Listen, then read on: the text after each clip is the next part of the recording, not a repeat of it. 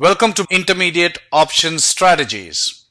So far, we've learned about the four different basic options, which is the long call, the short call, the long put, and the short put.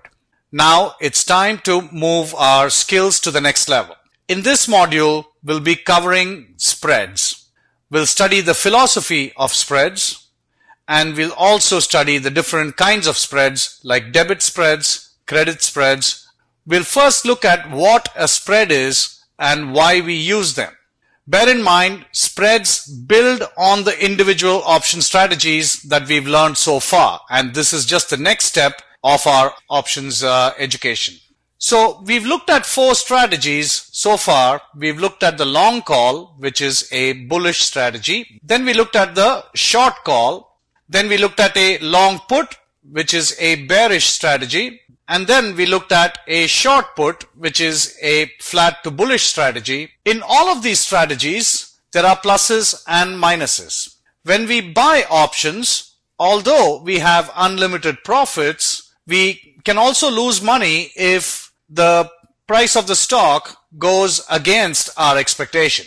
So, and those losses can accumulate. Although those losses are limited, they can still become quite large. And when we sell options, we know we are exposed to unlimited losses. And our rewards are limited, but our losses are unlimited. So both these kinds of strategies involve pluses and minuses and risks and rewards associated with both of these. Now, when we introduce spreads in this course, what we are going to try to do is to optimize all of these strategies a little bit more. So we're going to have to compromise here. We're going to have to give up something to get something else.